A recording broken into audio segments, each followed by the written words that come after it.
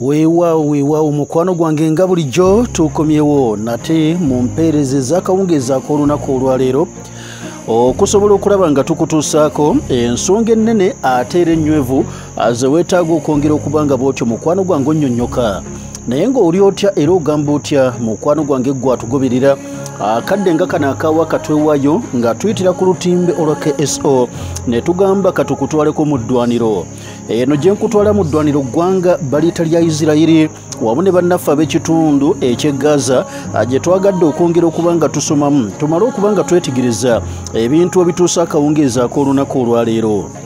Byo ekisooka kye weetaaga okuba nga mukwano gwange omanya nti mambo bado tebinnaba kubanga mukwano gwange biggwa kino kyolina okumanya nkiddamu tebinnaba kubanga biggwa era n'obweraliikirivu bweyongedde abakulembeze abatunuulira ensonga nabo bongedde okubanga mukwano gwange boogera naye kye tuba tutandikirako kwe kutegeeza nti abamu ku bakulembeze b'ekiwayi ky'Abahamasi battiddwa. Nkiddamu nti abamu ku bakulembeze b'ekiwayi ky'Abahamasi battiddwa olunaku olwaleero mu nnombo omusajja ow'eggwanga erya Isirayiri zaasiimye ssebo n'akola n'agamba nti olwaleero twetaaga okubaako abantu be tulina okuba nga tunyugunya waliwo abateekeddwa okuba nga battibwa. Abasajja batugamba waliwo omukyala wamu n'abaami abattiddwa olunaku olwaleero mu kitundu eky'e GAZA. Bano nno nga mulimu n'abafamire ya Jihad Muhaisin nga famire nkiddamu nti abamu ku bamembazi ba famire ya Jihad Muhaisin bamu ku abo nno abattiddwa olunaku luno.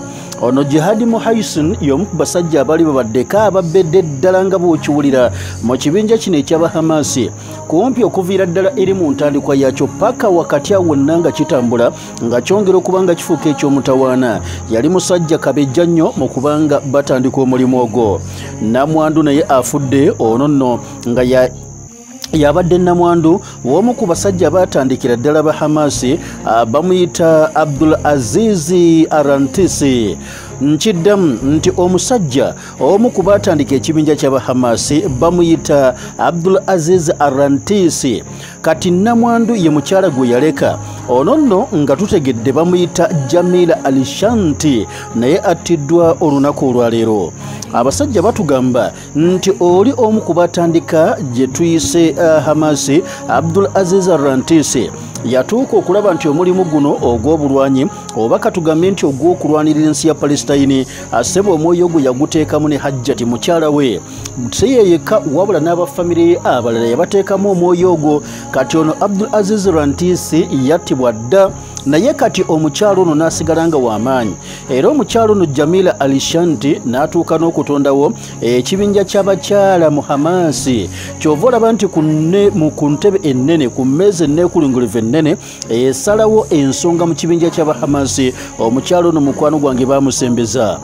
Kati no y'omu ku abo sofa abaakasembayo ddala okubanga battiddwa nga Benjamin Netanyahu we yavaayo n'atuuka okubanga yeewera n'okusuubiza n'asuubiza ng'agamba tugenda bakolamu omulimu mujja kubanga nammwe musiima nti abasajja Bahamasi tubadde tuteekeddwa okubanga tubajjawo.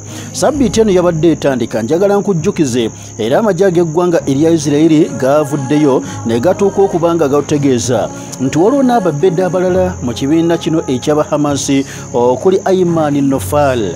Ono nno nga baali bamutwala nga senior Hamas official naye yatuuka okubanga alangirirwa nga bwe yali amaze okubanga bw'atyo nno attibwa mwene embeera mukwano gwange ey'okulwanagana ekyagenda mu maaso mu kiseera kino kyennyini mukwano gwange kyetuwogereramu. Ebyo ng'okyabitadde ku bbali neetaaga okwongera okuba nti nkutegeeza ekikwatagana n'eddwaniro lino lyongedde okubanga mukwano gwange erisoba kubanga butuuse ku ddakiika eno nga ne bannaffe ab'eggwanga erya Amerika bafunyeemuuko enkenyera.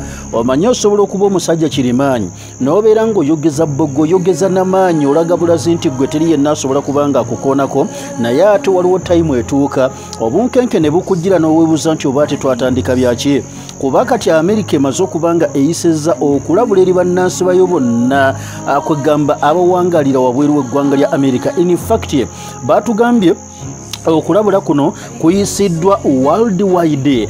This is a worldwide caution alert to citizens abroad. Mwenna bannansi b'eggwanga lyaffe erya America abali ebunaayira, kino twagala okubanga mwenna kibatwaliramu. Mutegeere nti ebintu si birungi, n'olwekyo information eno mwenna mwetaaga okubanga mugitwala nga nkulu nnyo. Ekiwandiiko kivudde mu State Department y'eggwanga lya America abayishuwinze a worldwide caution security alert for all citizens abroad.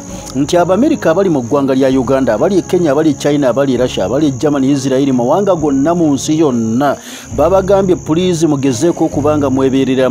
Tulaba ng'emikisa gyeyongedde kugamba gyoleka potential for attacks, abasajja okuba nti bateekateeka obaoli okubaka ennumba ze bakola.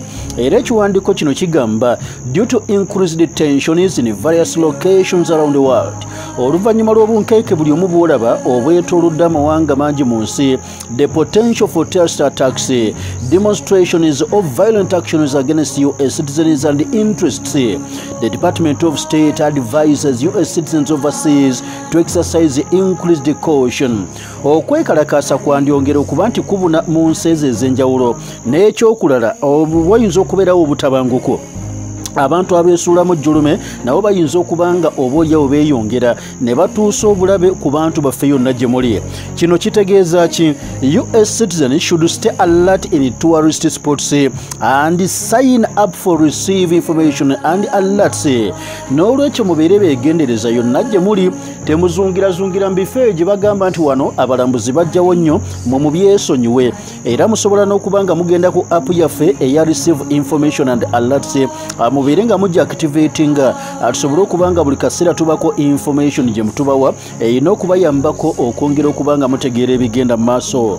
Ebyo bibaddewo ebito njagala nkutegeeze nti tugenzeko mu kibiina eky'amawanga amagatte gye tusanze Philip Lazzarini, ono Commissioner General for the UN's Agency for Palestinian Refugees, avuddeyo n'atuuka okubanga bw'ati alabula.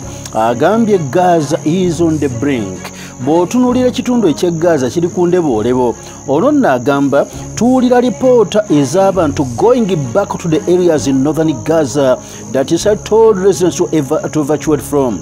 Abantu tufunye amawulire nga galaga abamu ku bafirisuuti beewaddeyo nti oba battibwa kale battibwe, nga batandise n'okubanga baddeyo mu mambuka g'e Gaza eri Israel gye bagamba nti poliisi eno muveeyo mwabulire ebitundu ebyo munoonye ebibanja ewalala. Tuwulira abamu ku abo abakoye ne bagamba nti oba battibwa kale kabattibwe ku lw'ensi yaabwe era bagenze. This is because kizirwaki they have absolutely nowhere to go in the south and they prefer to go back to their home even if their home has been destroyed. Abantu bano bagamba mubafudde baweewe ne mubazunza buzunza, kwegamba omuntu n'atuuka mu kiseera eno gyavudde munnanga avuddeyo gyagenze mu Maserengeta aye tebamwagala ateera kubanga bw'ati afuluma. Kayine wankubadde nga amayumba g'abantu gano mangi gatuuka okubanga gakubwa, mangi gali ku ttaka, naye era bagambye lwakiri katubundebunde bwe buto tunaagenda ne twebika ebibulooka by'ennyumba zaffe ezasuuliddwa. Philip Lazzarini wasinze n'agamba nti even the context of his long career was zones, the current situation for Gaza is a major crisis. Ebbanga lyamazeeko mu kitundu kino eky'ebyentalo naye kino kyalabako kisusa ogw'omulamuzi. It's a tectonic one. Mbeera ya kikankano. There is a huge risk of spillover. Embeera okutuuka okubanga bwetyo esajjuka tugiraba. All the information we are receiving on the situation in the West Bank and East Jerusalem is deeply concerning. Byetufuna byonna ebikwata mu mukwano gwange lwakiri yonna mu Palestine byonna byeraliikiriza. Saagambye I have sometimes the impression that the world is now losing its humanity. Kinzijira mu mutwe nga omutwe guŋŋamba ensi kati erabika egudde n'eddalu nti etuuse okubanga ekyokulumirirwa obuntu ekyo tekikyaliwo. Eyo ne gye bayita Buyudaaya ssaako ne Bufirisuuti embeera nga bwetuusa akawungeezi akaleero. Weebale okulaba olutimbe olwa KSO.